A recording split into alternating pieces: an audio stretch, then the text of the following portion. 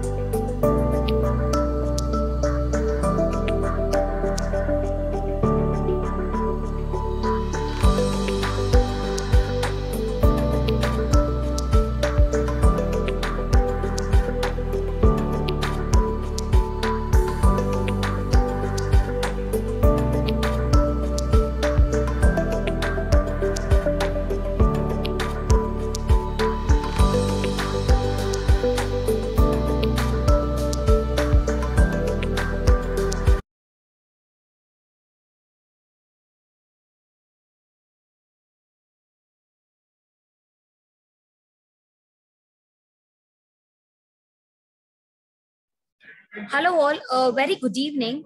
Before I start, I just want to know if I'm audible. Yes, you are audible. How are you? Thank you so much, sir. I'm fine. Thank you for joining. So just a request, there might be a little music on my background or something. A disturbance, please bear with it. Yeah.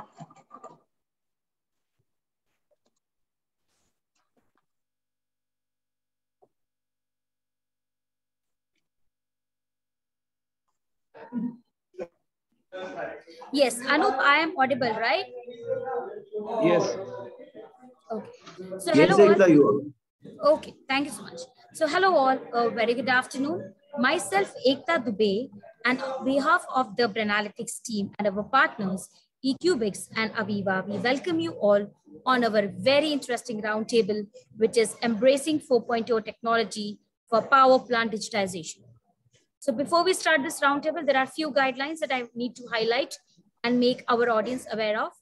Requesting all the attendees to be on mute when the speakers are taking their session. We will set some guidelines that are, you need to raise your hands, unmute yourself, introduce yourself, and put your question to our speakers. Also, we will keep the chat box very engaging. You can put your questions there, and we would love to take it from there. So to now start, I am happy to introduce our partners, eCubix.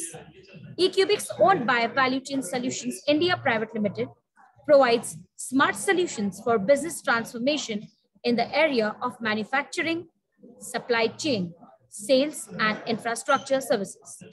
Their digital solutions offer digital enterprise, industrial IoT, data science, and analytics to clients worldwide, process efficiency, and real-time actionable insights to optimize and transform your business. And to start with, I would like to invite Mr. Kamaldeep Singh, Managing Director with Value Chain Solutions India Private Limited, to share his keynote thoughts on the same. Over to you, Mr. Kamaldeep. Thank you for joining. Thank you, Ekta. Mahima, thanks for everyone. Yes, sir. Mahima, can you please stop sharing the screen so that we can put sir on spotlight? Yes, sir. Over to Thanks you. everyone. I think it is post-lunch session. So everyone has come out time, have taken out from their busy schedule. So thank you very much for joining this session.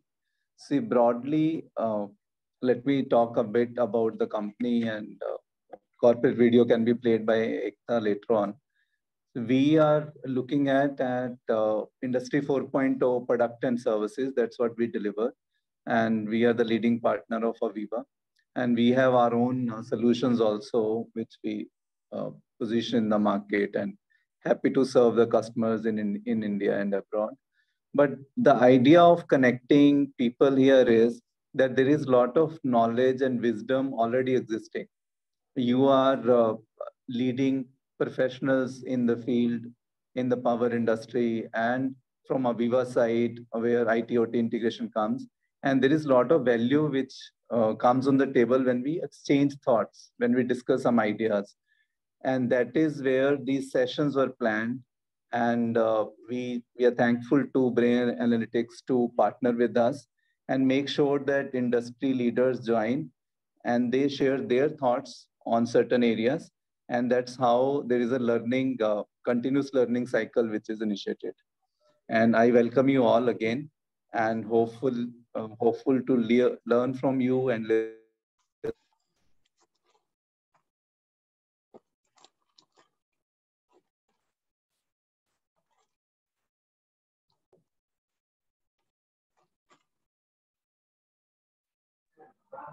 you. I think there is a lag. Anu? Yeah, can you hear now? Is it okay? Yes, sir. We can hear you. Yeah, I'm saying you can go ahead and play the video, and I welcome all the audience to join the Sure. session. I will just play the video.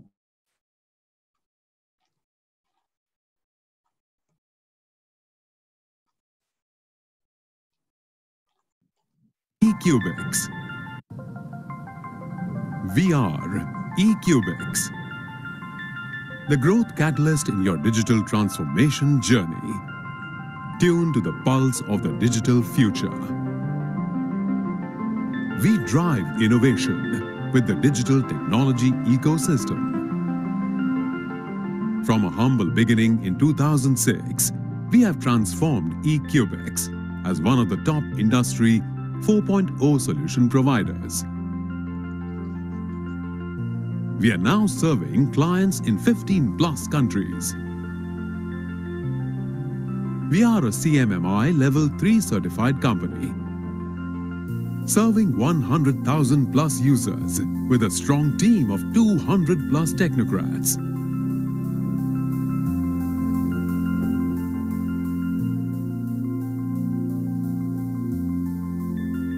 So far, industry has achieved more than $350 million saving from eCubix products and services, and the same is still counting. Our presence is in industries like cement, agrochemical, pharmaceutical, pulp and paper, minerals and metals, ports, oil and gas, power.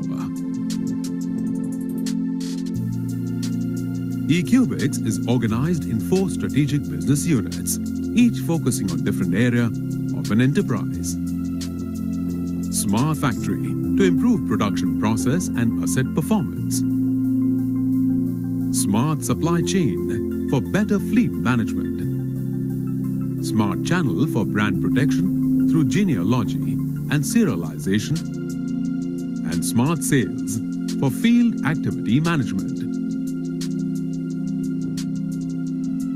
eCubix brings global best products to solve industry problems through strategic business partnerships with world leaders like OSI Soft, now Aviva, Seek, Waterfall, Sato,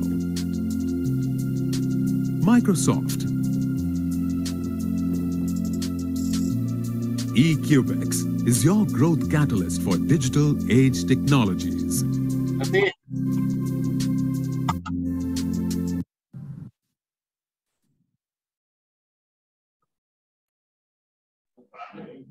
that was the corporate video of eCubics that we shared with you. Now, can I invite Mr. Varun Verma, Asset Performance Management Specialist, APAC from Aviva, to share his insights on the subject. Over to you, Varun, and thank you so much for joining us. Thank you, Ekta, and good morning, good afternoon, good evening from wherever you are joining. My name is Varun Verma, and I am the Asset Performance Management Specialist in Aviva, looking after the entire Asia Pacific region.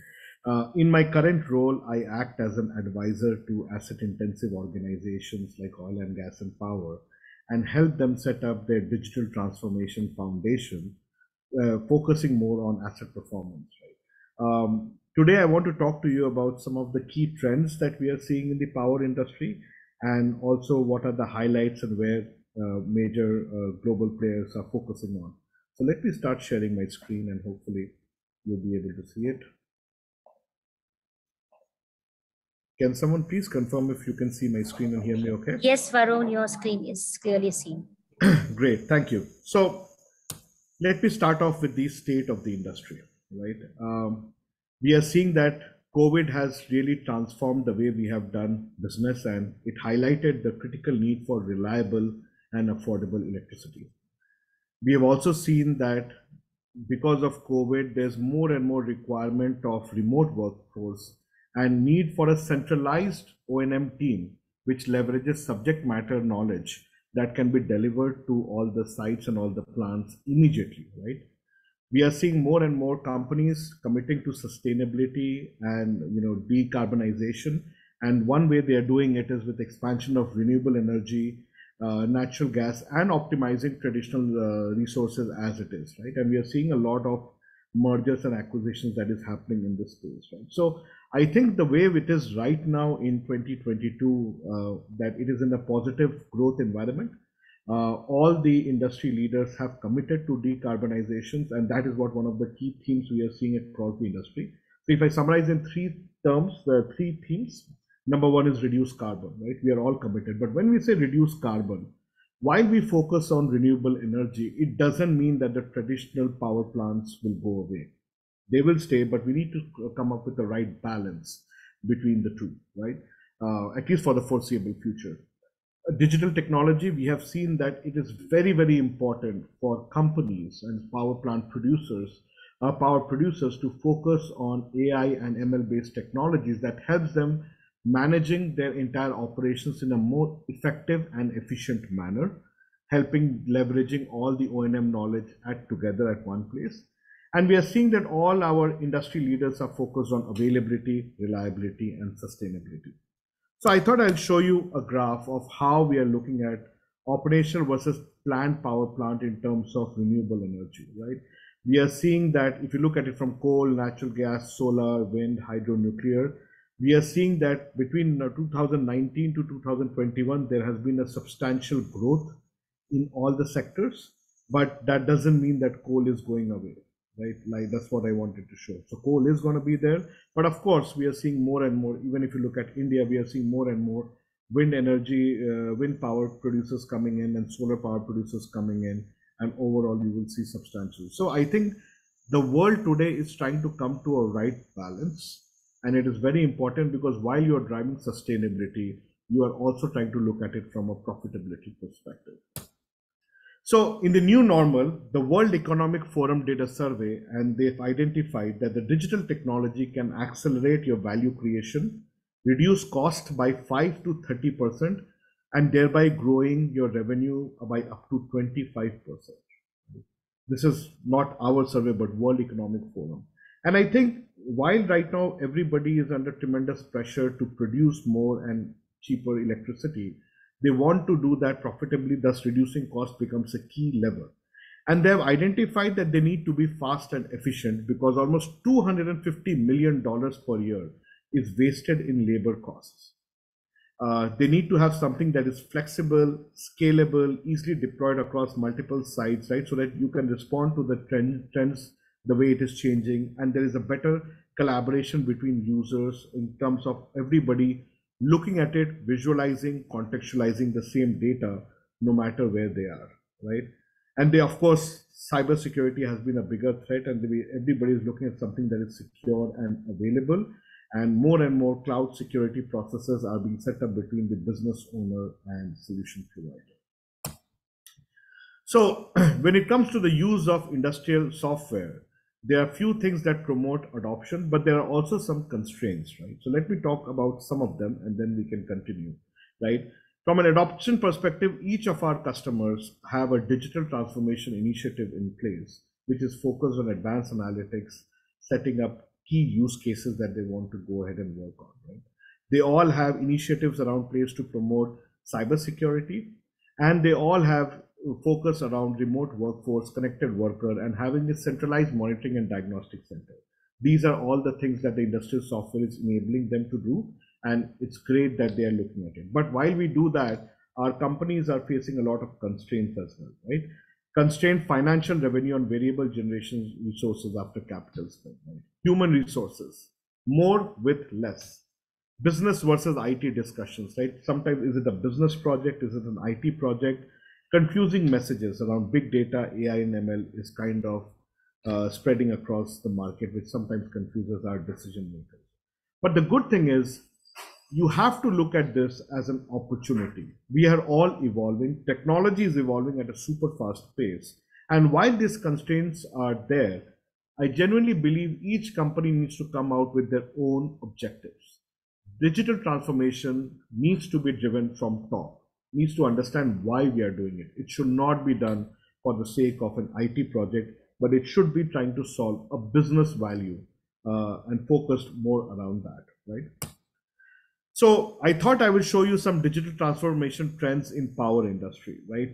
Capgemini actually surveyed 200 senior executives from the global utilities companies and found that they expect productivity improvements from digital technologies to increase to 27% in the next 5 years, compared to 21% in the past 25 years. That's the pace with which transformation is happening, right? Technology is changing, impact is happening. And I've highlighted for you some of the trends in the power industry that we are seeing, like operational analytics, process automation, predictive and prescriptive maintenance, 40% is a priority. Human 2.0, right? Connected worker, robots, smart glasses, exoskeleton. While you think of smart electricity and smart grid, it needs to be operated by the human part of it. And you have to ensure that you give them efficiency around that, right? Digital industrial asset lifecycle management. Again, a key value trend that all the industry leading senior executives are looking at. And I want to ask you, are you looking at these trends? Are these some of the trends that your management is looking at it? And if it is, or if there's something more, we love to hear from you. But if it is, you need to prioritize which trends or which of these priorities you need to work on and work from there to understand your business use case before you define your IT strategy for it, right? So in my opinion, the next energy revolution is here, and the opportunity for power is huge. There's an insight and decision support system through a big data analytics. Data is huge. People say data is the new oil. We have to balance traditional and renewable energy resources. We cannot be tipping towards one end completely while forgetting about the other. We need to have the rational balance between them. Streamline innovation, yes. Reduce the total cost of ownership. And I'm not talking ownership only from an IT perspective, but I'm talking overall operations perspective. You absolutely need to predict your asset failure, because like World Economic Forum told you, that there is tremendous pressure to reduce cost by 5 to 25% using digital initiatives. And the only way you do that is having sustainable productions where you have a clear line of sight of what you're producing, how you're producing, and wherever the failures are happening, you are able to predict and detect it before it happens. Mitigate workforce turnover, improve safety, and maximizing your return on asset investment, right? So let me talk to you quickly about some of the customers who have done this very, very successfully. One of them is Enel, right? Enel is one of the biggest power producers in Europe. They are overall having 23 gigawatt of power. And when the pandemic forced their team to work from home, they wanted to have a sustainable delivery, and they still wanted to ensure that the critical services are continued. So that's when they started looking at predictive analytics as part of asset performance management. And they worked with Aviva to have 100% remote operational management of their renewable assets. They were able to detect 220 plus events before the failure actually happened, saving them a lot of cost, a lot of money, and having sustainable production to be provided to their end customers. So here is one customer who has really transformed themselves, taking advantage of the big data, artificial intelligence, machine learning, and all the key themes that I spoke to you about. They have been truly been able to replicate that in their business. Another is EDF, again, a huge power producer globally. They are using a condition-based maintenance on the Aviva Pi system, as well as our predictive analytics system, which is helping them to get operational intelligence to build systems to take data into actionable information. And the beauty is, it is not only about compliance, right? Look at it. 1.5 million pounds, euros, is saved in a single early warning catch. So value is absolutely real. The avoided cost can have massive implications. It is not only related to wind or nuclear or even thermal. Look at solar. Solar, there's so much opportunity to do. And here is a customer called Sener, who has set up a centralized control platform and integrated all their systems together. They are providing clean energy to 120,000 homes. They have applied predictive analytics from Aviva to optimize their performance and having better working and maintenance through remote supervision. So I think if you look at it in summary, all these customers, what they're doing, and if you look at the themes of trends in the power industry, I like to narrow it down to 5 things. You need to have a connected asset strategy, like all your equipment needs to be connected, right? Then there's connected maintenance strategy, when you should do repair versus when you should do replacement, right? You need to have a connected content strategy. There's so much content in the industry from OEMs, something of data that you're building in together. You need to be able to operationalize all of that. Connected worker, where your worker needs to have information right at the fingertip as and when required, and everybody is visualizing, contextualizing the same data. And connected visualization, bringing it all together into a single pane of glass, single source of truth, so that you completely have the same view of how your performance is going. So these are some of the trends that I wanted to present to you. And I wanted to tell you, if you work on these trends, the question is not about our planet or profits. The beauty is, or is gone. You can focus on your planet as well as your profit when you look at digital transformation trends, focusing on the themes and driving value for yourself, your shareholders, and for your end users. With that, I would like to thank you for your time, and I would see if there are any questions. Thank you so much, Varun, for sharing your insights. Do we have any questions for Varun audiences? Yeah, hi. Am I audible? Yes, please introduce yourself and put your question. Thank you. Yeah, myself, Devang Anadkat, and I think one question, Varun, regarding onboarding a new assets. How much it will be take a time for onboarding a new assets and to give the predictive analysis for that new assets like RUL or maybe we can say the failure, right? Or root cause analysis after failure. Yeah. Right. Great. Thank you. Thank you for the question.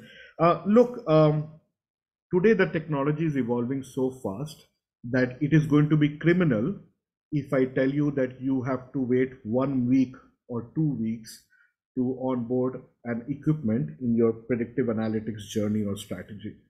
Today, you need to be able to do everything in a fast and efficient manner.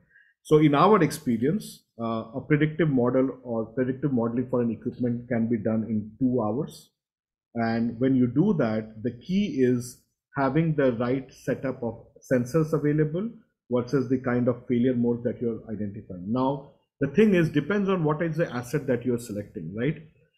The system nowadays have the capability to give you the remaining useful life, the failure predictions, the failure mode detection, the next steps actions that you need to do. But I think there is some groundwork required at the end user's end, because everything that I'm talking to you about is based on, let's say, data availability or sensor availability, right?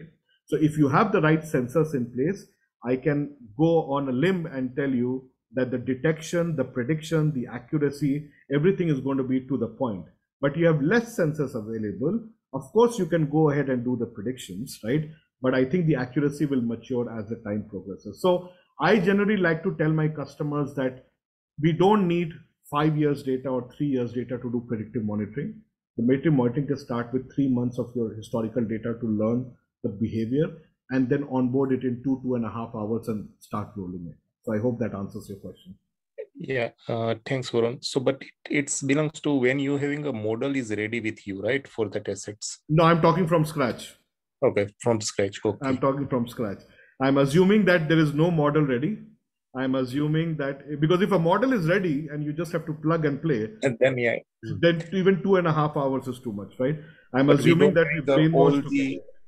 But we don't have all the fault signature, right? So that was the point that how we can. No, but then that's where the difference comes between different vendors who do this, right? And I can talk about Aviva. So when Aviva does a failure prediction, we are not trying to do a prediction of your next failure based on your past failure signature. We actually remove that from the calculation. When we do a failure prediction, we are trying to actually understand what is the signature of your equipment in a normal running condition. So we are trying to understand what is the normal so that we can understand the abnormal. We are not trying to do, okay, last time this bearing failure happened, this was the change in vibration, and I captured that and I compared that failure signature to the next failure signature to see is there a match. So I think it's an ideology thing. Different vendors do it differently. From our side, we are today monitoring 550,000 megawatt of power assets. And what we have seen is our approach is sustainable because we are not dependent on a past failure, because failures are random. You cannot have experienced all the failure patterns up front, right? So that's the whole idea about it. Yeah. Thanks, Varun. Thank you. Thank you. Thank you. So, Thank you, Varun, for Rajiv Sharaf here from Torrent Power. I have a small question which is Please corollary to my previous question.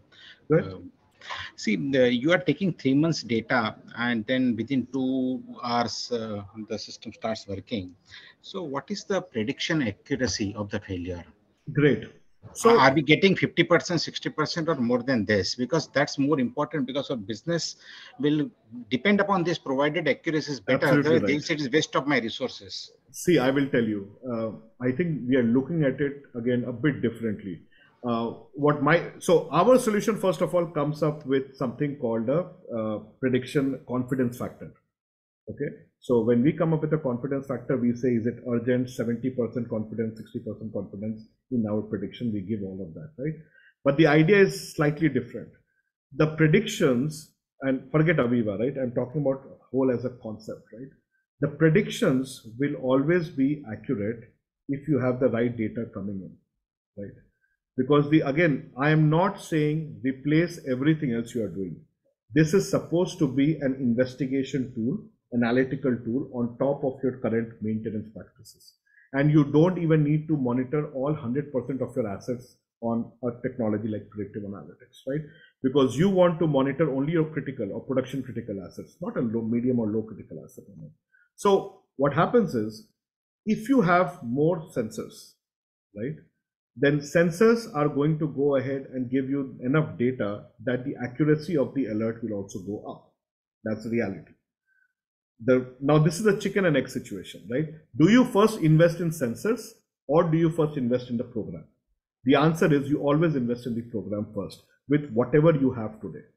And what that will do is that will identify the gaps for you where you need to eventually deploy sensors. Because sensor deployment is a never-ending project. Every year, some new sensor will come in and you will continue doing it. But the idea is getting the maximum return from your existing deployment, existing investments that you've already done. So deploy a predictive analytics program. Maybe the accuracy is 70%, maybe the accuracy is 80%, but that is good enough to help you identify what the gaps are in your end, which you need to work on. Instead of going through from a blind eye perspective, you know, I need to focus on this 10-15%, and that's how you mature the program over time. So I hope that answers. Okay, thanks. Thanks. Thank you. Thank you. Varun, actually, we have one more question, but respecting the time, what I would suggest is if you can answer to that on the chat box, you know, even the audience will view that. Okay, yeah, thank you. Thanks. Thank you, Varun. So now moving on to the another, I would like to invite Mr. Naveen Solanki to share his insights on the subject. Over to you, Mr. Naveen Solanki. Thank you for joining. Yeah. Is it audible, Ekta? Yes, you are. Yes, Okay. yes, Naveen, audible. Yeah, okay. Hi, this is Naveen, working as a pre-sales consultant in Aviva with around close to 15 years experience. And as a consultant, my key role is in assisting Aviva clients in maximizing the business value that they can extract from the use of Aviva APM solutions by the real industry experience, be it the people's, by the connected worker, which Varun has already talked about, the process part of it, and the technology, which is the Aviva Predictive Analytics. Just sharing my screen.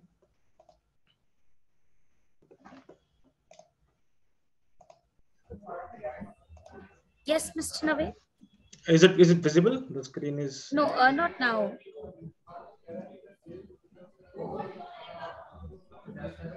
Yes, now we can see. and it's the first slide deck. Yeah, that talks about embracing 4.0. Yeah. Okay. So just briefly touching upon from the Varun has left the advent and the usage of digitalization in a power plant. So if you see for any power plant asset, there are two modes of equipment maintenance. One could be the under maintenance, in which let me use the yes. Yeah, the first is the under maintenance, in which there is two costs associated to it. One is because of the non-availability of that asset, that the downtime or the non-production loss of it, and then the outage, or because of which the planned or the forced outages which are happening for that asset.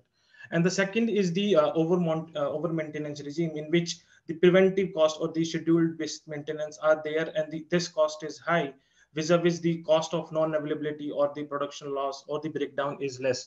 So with the Aveva APM solutions, we are trying to achieve an optimum balance between both the modes of regime, and have an you can say, by reducing the downtime, providing the asset failures, reducing the maintenance cost, in a way helping to actually have the more asset availability and reliability.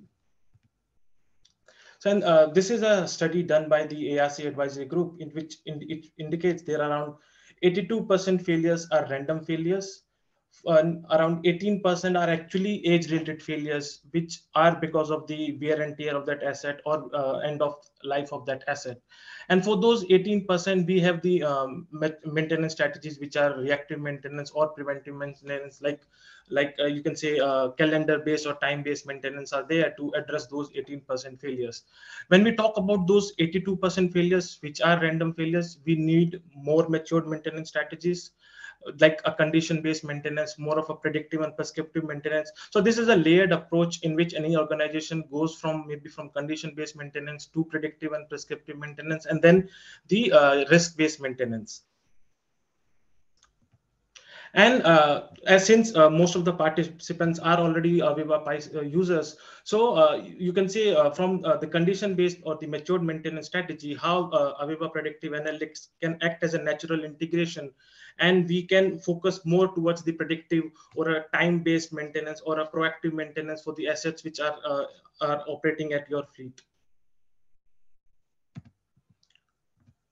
So talking briefly about the Aviva Predictive Analytics. So it is the anomaly detection for your business critical assets, which are actually focusing more on the plant uptime or the plant availability issues. And it has the complete, you can see all the features and functionalities to touch upon the various aspects of it, be it the alert management, be it the fault diagnostics, or even the transient analysis, which are the analysis of the short-lived phenomena which are happening for a power plant asset. For example, like a turbine startup or a turbine startups. So these are the rare phenomena which are happening and needs a more deep dive analysis, because most of the problems starts to inherent at this stage itself. And then coming on to the prescriptive analytics, which is more of giving the prescriptive advices to your operators, to your engineers, to what all actions to be taken for any alert or an anomaly which is getting diagnosed from the predictive analytics system. And with operationalizing predictive analytics at a scale better than anyone, because we have the ready-made, you can say, tools and the templates available to deploy the predictive analytics model at a scale than anyone else. So just an illustration, like a typical monitoring for any of the DCS or a SCADA trend. You see, for any pump or a fan or a turbine, this is like associated parameters are behaving as per the loading conditions, as per the operating conditions, or as per the different loads which are there. So there is a correlation among each and every parameters. With the load, the parameters are increasing and decreasing, and there is an inherent correlations which is not possible to be decoded by best of the DCS or the best of the possible. So that's why the statistical methods or the machine learning methods can actually tell you whether the mode of operation at this point of time is the, you can say, the most optimized operation, or a further scope is there to enhance the, you can say, the operation at this point. So just a representation how the different sensors are behaving for a typical assets. And this is a standard, you can say, the difference between the traditional monitoring or the predictive asset monitoring. On the left hand side, you see this is the normal, you can say, temperature, bearing temperature, or you can say a fan bearing temperature trend with respect to time. And you can see red is the DCS or the OEM recommended high alarm limit. The parameters, you can say, is clearly behaving under the, you can say, the set thresholds by the OEM, and a human eye cannot make a deviation or cannot identify whether any abnormality or any deviation is there from the data set. Vis-a-vis, if you do you can say a predictive asset analytics using the machine learning models, there is an another sensor which is coming in picture, which is the estimated signal or a predicted signal, which is coming from the, you can see, the past operating behavior of that asset. And as already mentioned, we don't require any fault signatures or failure signatures for your assets to generate this predicted signal. We just need around maybe 4 to 6 months of good operating history or the operational signature, and this estimated signal is generated from that historical data. And from this point onwards, you can clearly see the normal bearing temperature is deviating from the expected behavior. And there are two things available. First is the luxury of informations. The engineers are able to know that there is an deviation which is happening, which is starting from this point onwards. And then there is a luxury of time. You can see there is a time to act upon this anomaly. So the information is there that there is an issue, and also the time is there to act on this, because these are the early warning alerts, and there are maybe days and weeks to act on these early warnings. Coming to the basic functionalities of the anomaly detection. So it has, you can see, the overall model residual, which we call as the OMR, as the health indicator of the model. So this is the best in class, because an anomaly is detected, we are closing the complete loop of it, from where, what is the problem, where the problem has started, and what are the signal contributors, what is the expected failure mode for that, and the complete prescriptive actions for that. And also now we have an added feature, which is the forecast features, in which you can actually do a prediction and say whether the equipment is going to fail in the next week or next days, so as to have a more, you can say, scientific, you can say, analogy to your confidence. Yes, this is a deviation, and I can continue operating my asset under this set of regime. So this is a typical representation in which you see the first chart is the overall, you can see, the health indicator of the model. And if any deviation in there from their operating or the expected behavior, there will be a deviation in the OMR. And we don't, with the deviation in OMR, the second trend shows the signals which are causing that deviation to happen. With that signal deviation, we can always go on the left hand side and see which all sensors are causing that deviation to happen, whether it's the bearing temperature or the bearing vibration, or it's the flow or suction filter. So accordingly, what is the anomaly, we can go and see the various signals, and what is the expected value, the predicted value, and what is the actual value of that, and also the failure mode of it. What is the likely failure, or what is the likely fault for that issue to happen. No, so now, up till now, we know what is the issue and where is the issue. Now, what is to be done and what all next steps is to be taken is also coming as a loop closer, as already talked upon. So For each and every fault, we have the complete, you can say, the prescriptive guidance or the prescriptive library built in which we tell whether the what could be the MTTR, but whether the equipment is downtime required or not, and also the next steps. So next steps generally are the tacit OEM informations, like OEM troubleshooting guideline, or it could be a standard SOP for each and every customer or each and every participant. Like this is in these scenarios, I'll be taking these steps for any anomaly which is happening for my assets. So this is almost 80 to 90% is readily built in and can be customized subject to your OEM, subject to your standard procedures which are there at your plant. So for an early warning, for an typical alert which is generated from the predictive analytics systems. So this is the standard, you can say, the flow of the information from the alert list or from the dashboard, which is an early warning dashboards. We get a, you can say, the priority alerts only on which some actions are required, and this is customizable. This could be your unit specific, this could be your subject matter specific, like a pump expert wants to see only pump level alerts, or a turbine expert wants to see only turbine alerts. So those customization can be done, and this dashboard is specific, focusing on the priorities, because these are early warning alerts and there is a time to act upon. Basis those alert, there is you can say a sensor pre-processing conditions in which the noises or the alerts, mainly because of the sensors bad flatlining, high out of range, or either they are bad or not updating, so those gets eliminated at the first instance. Once you know there is an alert, then you can always call upon the various fault diagnostic features and get to see and drill down in a tree form what could be the likely failure or the fault which is happening for that asset. For that fault, what could be the next prescriptive guidance, and as already talked about, it could be customized, and it's all readily built in. It's coming from ISO 14002-4. We have a standard asset strategy library, which for a typical power plant assets, I'll share you the list in the subsequent slides. So it completes the complete inspections to be done, the complete root cause analysis, and what all is to be done for each and every fault is already built in.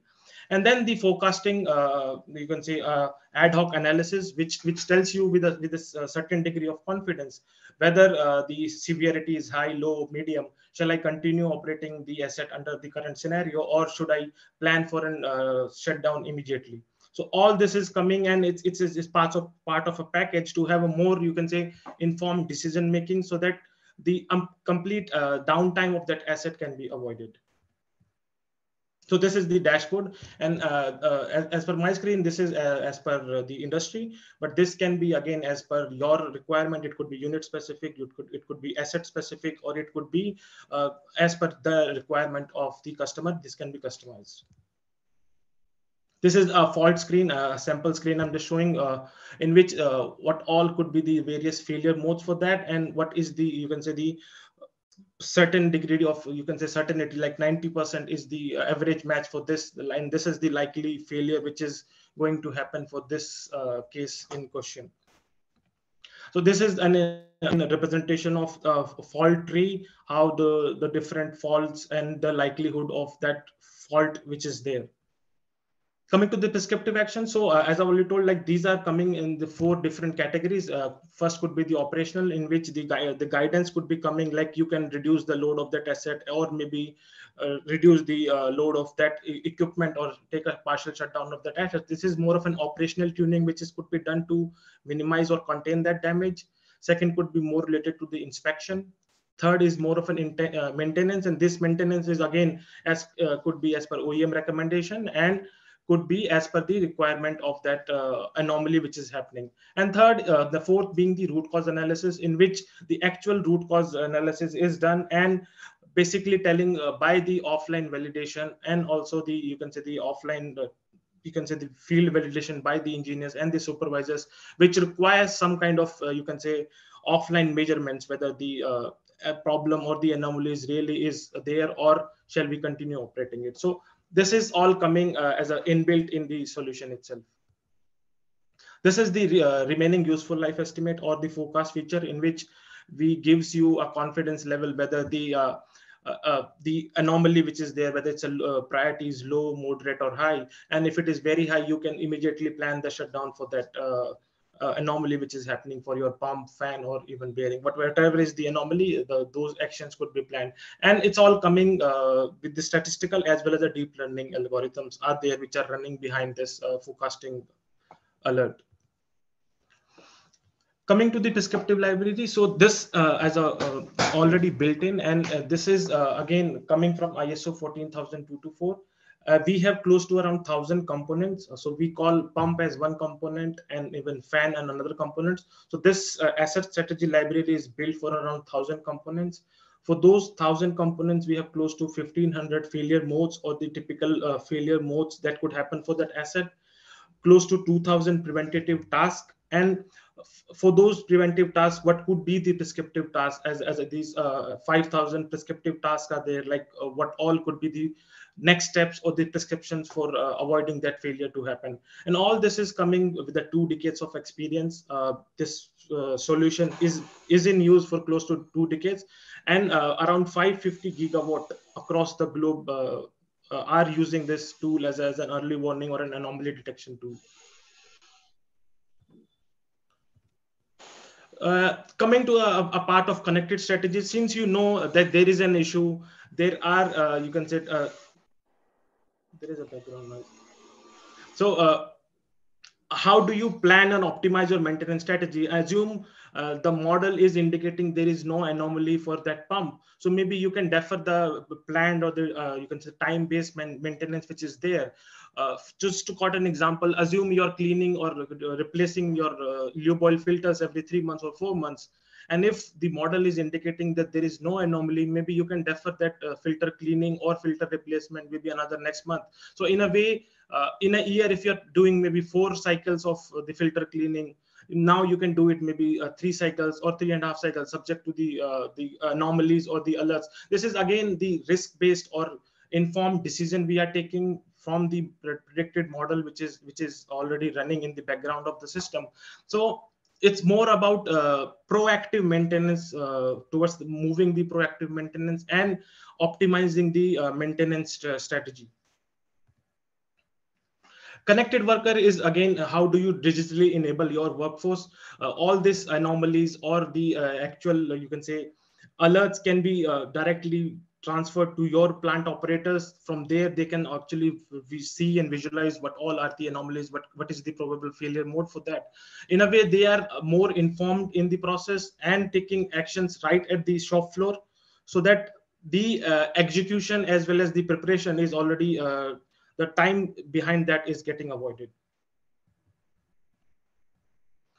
This is a dashboard for the you can say the predictive asset analytics systems, in which the different stages or the different, you can say, the modules which are there, and at a snapshot level can be seen like what are the projects, what are the models in alert, how many cases are there, and how many sensors, like how many are flatlining and all. So just in the interest of time, just going through what all is available as a ready-made solution. And this is purpose built out of the box solutions specifically for the power plant equipments.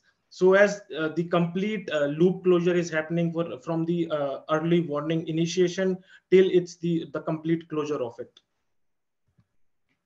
The collaboration and the knowledge transformer, like we can do back and forth from a centralized place, and you can always refer these cases or the early warnings to your subject matter experts, and their tacit knowledge and information can be coded and kept as a knowledge repository in the system itself.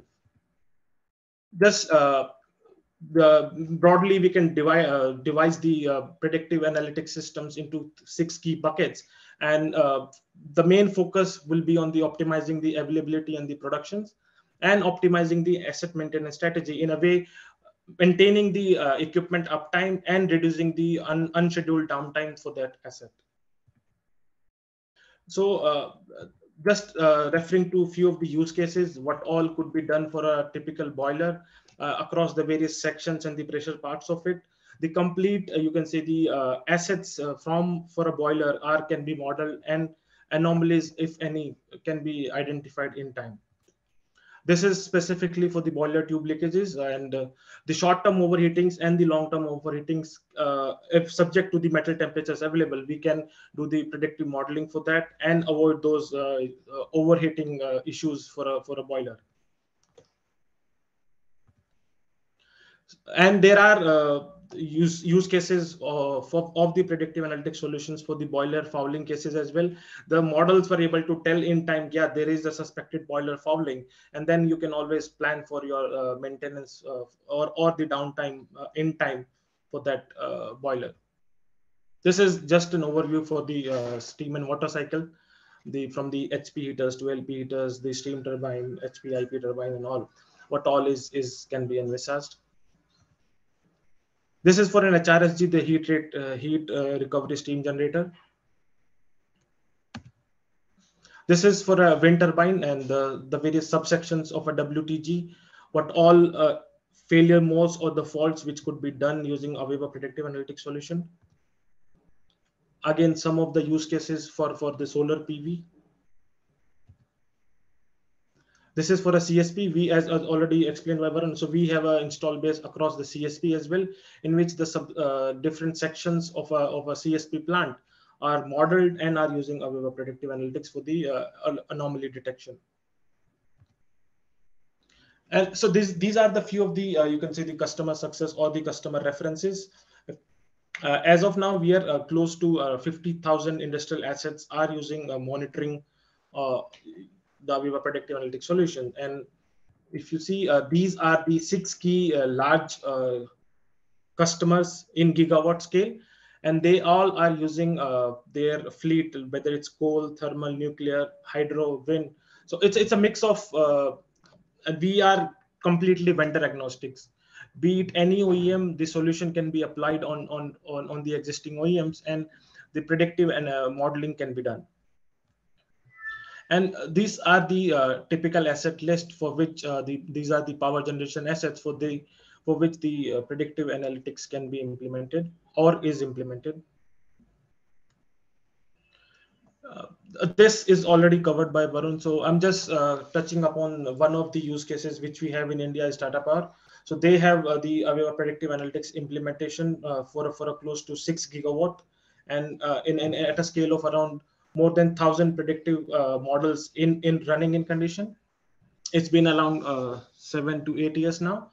So in the initial years of operation, they have more than 60 smart catches, or the actual, you can say the true positive cases from the implementation of the systems and the associated savings out of it.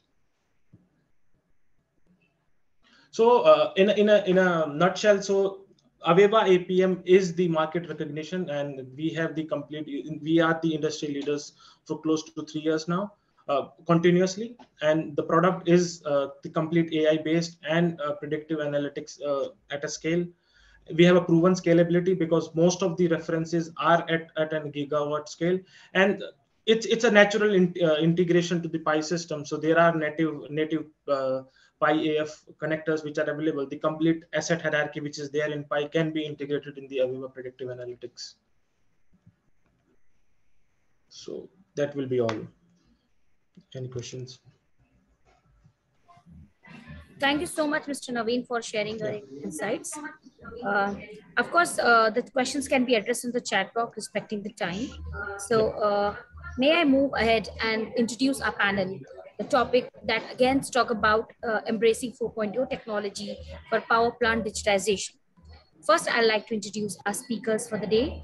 We have Mr. Manu Sharma, Deputy General Manager, PSCS Yamuna Power Limited, Mr. Alexander Naidu, Global Head, SCADA and Visualization with Suzlon Energy Limited, Mr. Sunil Meher, Head Supply Chain Management, Solar International, Sterling and Wilson Renewable Energy Limited, Mr. Rajiv Shah, Head IT with Torrent Power, Mr. Anand Kumar Tripathi, Director Power Plant and Projects Gulf Division, European Union Region, Hyundai Heavy Industries Power System.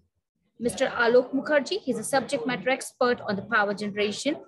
Of course, we have Anup Garg, who handles the Marcom at Value Chain Solutions, and the team from Value Chain Solutions who would be there on the panel. So now, First, can I invite the thoughts of Mr. Alexander Naidu on embracing 4.0 in digitization when we talk about power plant?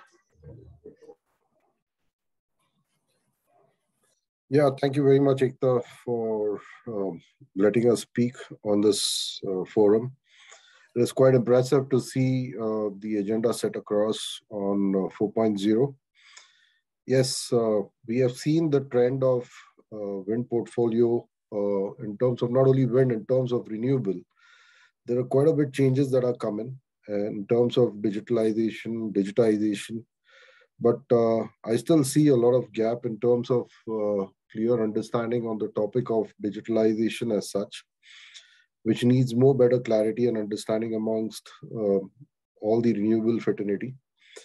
Yeah, there are products that are available which could be beneficial in terms of O&M operational activities, but there is still far more to go ahead in terms of better understanding on technology as such as a product, which could cater not only to the renewable assets at the site or at the wind farm level, but also need to be looking in the perspective of the regulatory. Quite a bit of missing gaps in terms of regulatory, which is today in India stepped up quite big in terms of integrating all the renewable sector. Having said this, yes, we have a very major big target that is set across us, touching upon to 500 gigawatt to be established. There's a huge gap, but then it's not only that we keep installing these devices, but we also need to think on the digital kind of product that needs to be really delivering on the field. Very importantly, we have seen companies which have been working towards digital product in terms of not only on the operational side, but also needs to be worked around on the regulatory as well as on the technology front. More important, it was very good to hear that from Varun that yes, there are systems that are already in place in terms of deliverables for the field technician, which is very important and needs to be more focused. But my question still lies, having said this on predictive and prospective analytics, do we still need to work around on the conditioning-based monitoring system? If the accuracy level is much more advanced and better than as delivered by Aviva, then I think we don't need to think about on the conditioning-based monitoring system. Rather than having the better accuracy onto the models that have been already built in-house, would benefit a lot of the organization today, be it the wind, solar, hydro, or thermal. That could be more helpful in order to model, in order to have better asset monitoring. So I think it's a good step, good initiation in terms of digital product, but we still are seeking or rather looking in for one single product, which can be a decision-making tool, which could cater both the field as well as the central. So ideally talking, we need a better asset monitoring system, which could integrate all these equipments, not only related to the physical assets in terms of wind turbine or solar, but also the grid infrastructure.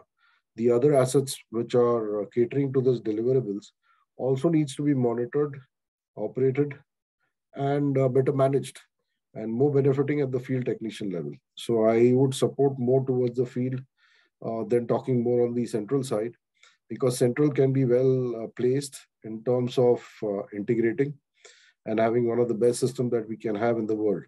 But when it comes into the field, we still have a huge gap, which needs to be seriously addressed by many of the key important members, stakeholders here today who are present, have to be working towards at the site level. If you see the integrating of assets itself within the wind farm has got a major gap. We talk about a system which has still not been in a position to 100% have integrated at the wind farm. But then we are talking more on the central side and making digital platform as much as we want. And we are also talking about the accuracy level of the results when we don't have those data coming to the central level. Yes, it's good to know that we have big data, we have analytics, we have a lot of other systems, but then main is a source that needs to be dragged towards a central area. So I think we need to work a lot on the communication front. We need to talk more on the network. And third, very important is cybersecurity, which is a very big gap today and needs to be seriously focused on to secure our assets at the wind farm. Not only at the wind farm, wherever your assets have been spread in, I think needs to be very stringently worked upon and integrated well, right? Because of the cost economics, yes, many people have been compromising on those setups that have been established. But on the serious note, I honestly would rather request all the key stakeholders to work around on this, to have the better asset monitoring and have a good, better decision-making tool on the digital platform that has been already been designed and readily available of the market. Thank you so much, sir. And of course, special thank you because I know your throat is not well and still you made it. I really appreciate it. Thank you so much, sir. So much, Ekta. Now, can I invite thoughts of Mr. Rajiv Shroff, Head IT with Torrent Power on similar lines? Over to you, sir, and thank you once again. Hi, good afternoon and good evening. So I think this is the right forum and to start the discussion of Industry 4.0, because last couple of years there has been a lot of discussion on digital transformation, where it was more on the IT point of view, where we were talking of how do we enable the processes, how do we try to ensure that customer service, the workforce, decision making and everything can be enabled using the data, using the cloud, using the analytics and all that. And now the trend is moving toward Industry 4. It is just at the tipping point starting, because that also is going to be a journey. It is not kind of small pieces put together and then we say that it's completed, because IT and OT integration itself is an important aspect where one has to look at it. How do we standardize the data? How do we ensure that interpretation of data across the things is good? Because analytics part is covered under the IT, whereas the data coming and all this thing is part of the OT. So we have to ensure that OT IT integration is done properly. Second thing, once we do IT and OT integration, as Mr. Alexander rightly said, the security concerns are increasing because IT users are typically IT users, and then along with that, the security threat comes. And if that threat goes into the OT network, the ramification, the impact, everything is humongous. And we have to look at those aspects. How do we do it? Because asset surface, whatever we call it for the security, is very important. Knowing the asset surface, how many assets are there, where are they, how they are, what is their current posture, everything is need to be known. And once we start moving toward IoT, the asset surface is going to increase, and ensuring that all the assets are maintained properly and it is hygiene, then we will have the effective benefit of this. So these are the important aspects when we put up the strategy part of it. How are we going to leverage IoT 4? And the benefits, as we rightly mentioned, was known in this discussion, that we don't require the history data, because many of the OT system do not have data historian, or even if they have kept the data historian, somewhere the data is not available in a required format. So even if the data historian is not available, and if we can start with 3 months of the data and then start doing the prediction with even 60%, 70% accuracy, it's really good achievement in terms of analytics. Because earlier days in IT, we used to say more the data, more the history, better the accuracy. But here, I think ML and the technology advancement has given us the benefit that we don't need to depend upon the history. We can leverage very minimum age of the data and then start predicting the behavior and then deciding or providing decision support system to the OT staff. So enormous benefit of this. But I think as an organization, we all need to identify what are the principles or the goals which we are going to achieve. Is it that asset optimization? Is it that cost reduction?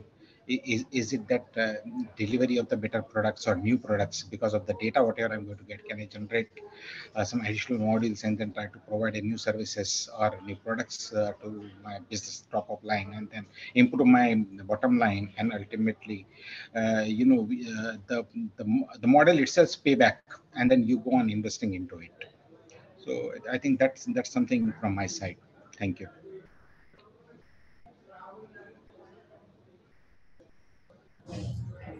Thank you so much, Mr. Raju. Mr. Anup, any thoughts on similar Yeah, lines? yeah. I just want to tell very, very nicely brought out that what exactly do we desire from this asset optimization? So just to answer you from as a product side, and I'm trying to promote our product to you. So the first thing which we would like to talk to you is the efficiency which you create on the monetary front. Okay, and the second thing which comes as a precursor to that is the comfort with which you are able to do your duties, because see, power industry as such is a very, very highly demanding industry, and some kind of help in this industry would really go a long way in making all of our lives easier, and the country's growth is at stake with the with the Yeah, yeah, industry. Thank you. true. Yeah, thanks. Thank you so much. Now, can I invite Mr. Sunil Meher, Head SCM with in Solar International with Sterling and Wilson Renewable Energy, to share his thoughts, please? Thank you, Mr. Sunil.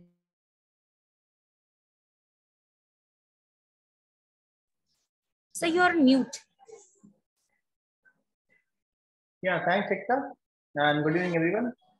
Yes. Yeah, really, the power plant digitization is now a very boom in this one. And really, as far as my field is concerned for renewable from solar, is technically contributing in the basic area of flexibility, many enhancing efficiencies and reduction in the manpower as well. But as far as, and one of the good thing is with power plant digitization, the smart grid. Then that is the result of digitization of the is overcome with the traditional electric power system to facilitate the integration of renewable energy sources. And that is one of the good things it has happened in the solar power industry. But as far as there are still it is to be worked, as Mr. Varun said that they have given a lot of examples of various power developers. But I have not seen any examples of the EPC players. Since I am from the EPC player background, currently which we are working is Sterling. So it is basically it requires a lot of things because it is not a wind power, solar power concept. There are many components there system, and when you come to the ground level to handle it upon to digitize all each and every the problems which comes under after they can commissioning, testing, and handing over of the plant. It is very really difficult to control. Though you are having the control room, you have the SCADA, you have many things to control, but as far as the ground reality is concerned, there are need to work upon that, how they are going to control it. We are more easy to say, yes, we have many sensors, we have control room, we can do it many things upon this to control the activities of the plant. But as far as the attention on getting the power plant coming back to the positions after the breakdown, then it is very difficult for us because we know the ground reality. We can do much more on it, but really I would like to visit on those to Varun what have been shared, given their thought on this. And really it is to be done in that level of organizations to up to that to optimize the level of they can effort as well as they can be cost effective the all industry as well as the in the interest of the power projects. It is much required this power organization. Thank you.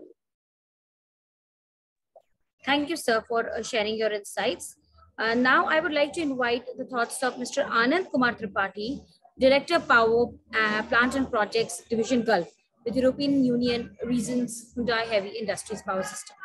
Mr. Anand, please share your thoughts on the similar lines. Hi, good afternoon, everyone.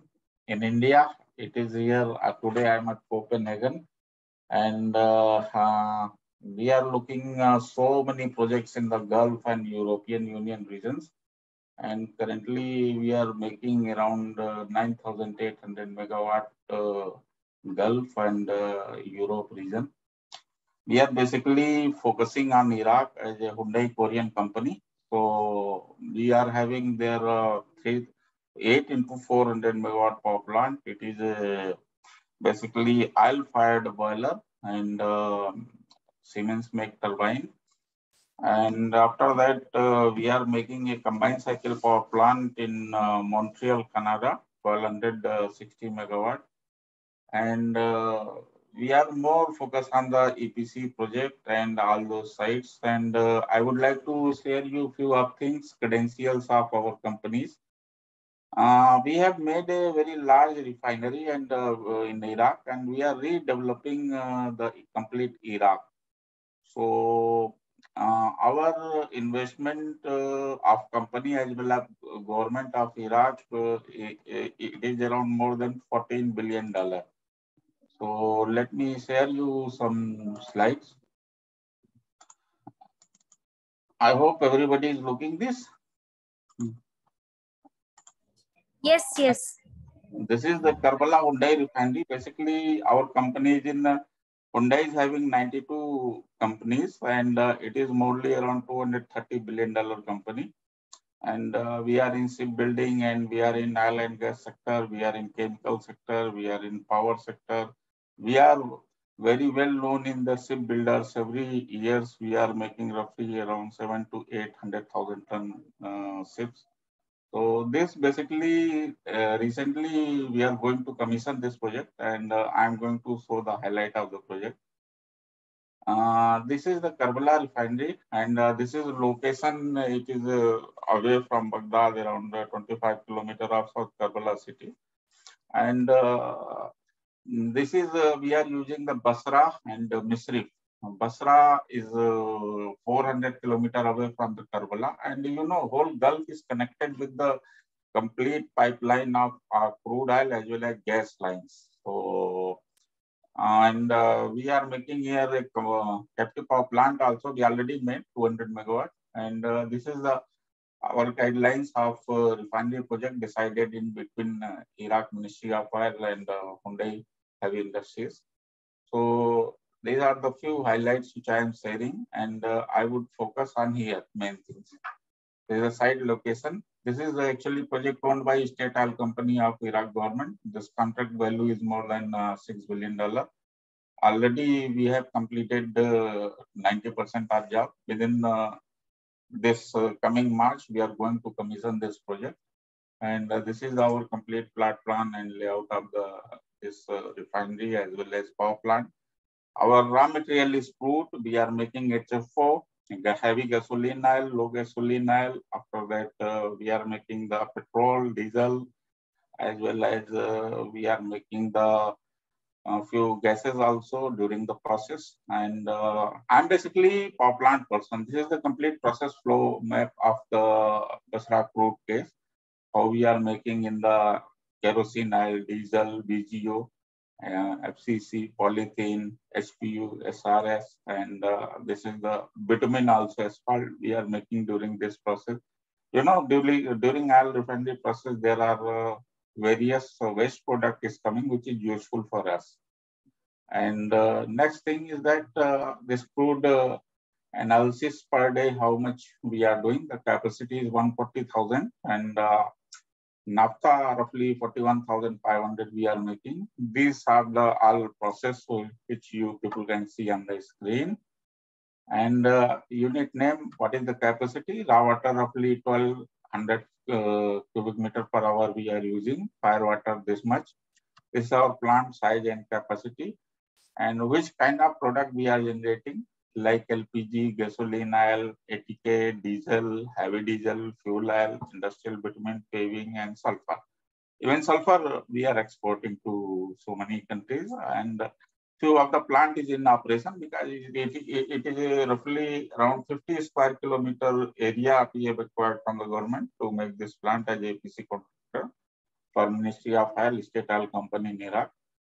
And this is our complete expense sheet, which is, I hope it is not necessary to share with you people. This is the basic our field design package, how much we are doing and what kind of modeling we are doing, what is the drawing review method, which you people already discussing about. Now I am not sharing this thing.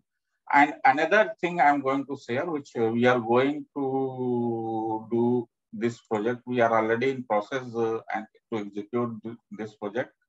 This is also belongs from Hyundai, and this is a power project especially. And current world, nobody is making thermal power plant. So we are making with Ministry of Electricity this 2800 megawatt net power plant, and 10% extra we can add it for auxiliary power consumption. So it will be around roughly around 3200 megawatt we are going to generate, 8 unit of this 400 megawatt unit. This is our project, and this is basically belong to Harlow Group, and we are having joint venture with them. And this is the Iraq government is currently making around 35,000 megawatt power to far is Republic of Iraqi people. And we are going to contribute this year. We are going to kick off this project, and next year we are going to again kick off around 2,800 megawatt of power project. So we are roughly making around 6,200 megawatt in next coming 5 years. So I'm looking all this project in Iraq as well as Europe, and we are in renewable sector of energy also. And we are doing wind power plant, solar power plant, as well as hydro power plant, and we are in nuclear power also. So this kind of project we are doing. So this is our, I would like to introduce myself. I have worked in India with Vedanta, Jindal, as well as Saporji, Palanji, and I have worked with Monet. So I have executed more than 9,000 megawatt in India power project. So these people has called us, and now we are making around the globe, our Indian people, we are making so many projects. This is our complete group and our production. If you have any question, please ask. Thank you, sir, for sharing insights. Anup, do you have anything to say? Yeah. Anandji, so nice to hear from you that what as Indians we are achieving. Really, absolutely great. And now, I mean, maybe when Ekta connects you again, we can discuss further about, discussing things with you on a asset APM side, because many of the companies have really grown out of this. So very, very interesting, sir, what you just now shared. Thank you so much. Thank you. Thanks. Now, I would really like to invite thoughts of Mr. Alok Mukherjee here, who is India's expert speaker. Over to you, Mr. Alok, and thank you for joining. Yeah, thank you, Ekta. Thank you, Anup. And a big thumbs up to Mr. Anand for sharing his experiences of taking, I would say, taking India abroad. The way he is taking the power sector projects in outside of India, that speaks highly. So a big thumbs up to you. Having said that, one must also realize the daunting challenges one faces, like what we have seen, what we have heard just now. Till now, we were more focused, more concerned about power projects in different geographies, in different locations in India. But now we are, talking about a sort of one world structure, taking a cue from what our Prime Minister had said in the G20 summit. It's going to be one world, one family, one future, that sort of thing. So this is where, this connectivity becomes so very important. It was mentioned by, Varun in the beginning that, what has to be, whether a company has a connectivity strategy. But myself, having spent around 37 years in the power industry in various companies, so I feel now this connectivity is not something which has to be decided. It is an imperative. And also I borrow a phrase from what Varun, I think, had shown in the end, that these days, there is a talk about climate concerns, and also there is a talk about profitability. So, there is sometimes a mistaken belief that it is climate concerns versus profitability, whereas he has very well shown that actually climate concern means profitability. It is so these are certain things, as coming from the user side, mostly from people who have used these digital transformation process. You have to be conscious of the fact that connectivity is an imperative for business sustainability, and climate concerns is not a fashion. It in fact generates profit also. So having said that, I'll go a little deeper into each aspect of it. First of all, there is a talk about renewable penetration, ostensibly because of climate concerns, but now as we see, it's profitable also. Having said that, we also need energy for the growth, especially in developing countries. And right now we have seen that even though there is a tapering down of, thermal power construction, but still there is a big fleet of thermal power already present in the world, and mostly in developing countries, and most notably in India. And there, increasing efficiency is showing concern towards climate. It is also increasing the profitability of a company. And these, when I discuss about, the role of digitalization in power plants, I say that, these are the low hanging fruits, because, once we are monitoring the parameters of a power plant on a real time basis, and it is available to all the stakeholders, then this is one area where we can take immediate action, and then we can increase the efficiency of the plant. And I need not emphasize, I need not tell this audience that efficiency means that you burn less coal to generate the same amount of electricity or more electricity. This is what it means.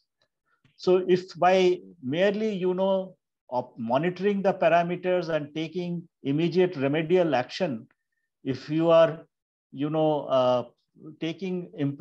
improving the efficiency and thereby burning less coal, you are contributing a lot towards the climate, concerns, and also increasing the profitability. So here, this thing plays a very important role. The second part is, when we are talking about heat rate, when we are talking about losses in a power plant, we talk about the controllable losses and the non-controllable losses. So when we talk about the non-controllable losses, sometimes our estimate and everything, they come from experience.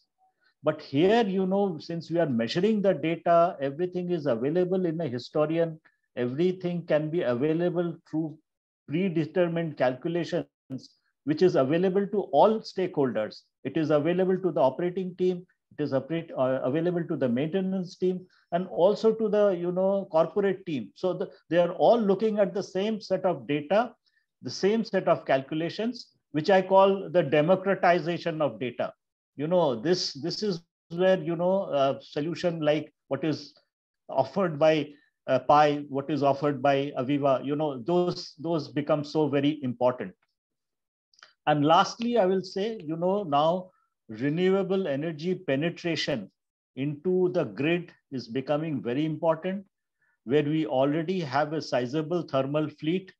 So, the thermal fleet operation has to, operate in a different regime than what we had been operating earlier. So here also, availability of data and the sort of, flexibility which has to be there in the operation. So that gets, enhanced by the availability of data over a fleet. And that is beside, whatever we heard from the Aviva team related to, maintenance, helping the maintenance part, moving from preventive maintenance to predictive maintenance. So, those things are, very valuable for all of us. So with these advantages and all the insight we have heard from the speakers, I'll just hand it over to Anup and Ekta for the next speaker. Thank you so much, Mr. Alok, for sharing your insights. Now, can I quickly invite the thoughts of Mr. Manu Sharma, who is the Deputy General Manager, BSCS with Yamuna Power Limited. Mr. Manu, please share your thoughts on the same. And it's okay if you can keep your video off. That's entirely fine. Thank you. Thank you, Ekta, and thanks to Anup. Am I audible? Yes, you are, Mr. Thank you. Thank you. So I'll just quickly share 3 points since I'm from a utility business. So I'll share my thoughts from that perspective.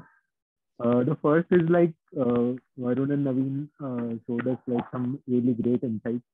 So we also did a similar thing in our company a few years back with IIT Delhi. We collaborated, and for predictive maintenance, we installed equipment across 100 substations. So we have around 3,000 substations, but unfortunately we couldn't scale it up. So the problem that one of the members in the chat also said that the problem is how do we digitize the existing like legacy equipment that we have. So that's one problem area where the scaling part comes in. Like we can't scale if we can properly enable our equipment. Digitize, like how do we obtain data from? We have to install various sensors at various points. One of the solutions is like the newer equipment coming in. The sensors are ensuring that they are like a plug and play. Manuji, एक second. Mute the PC. 1-2 के gate में.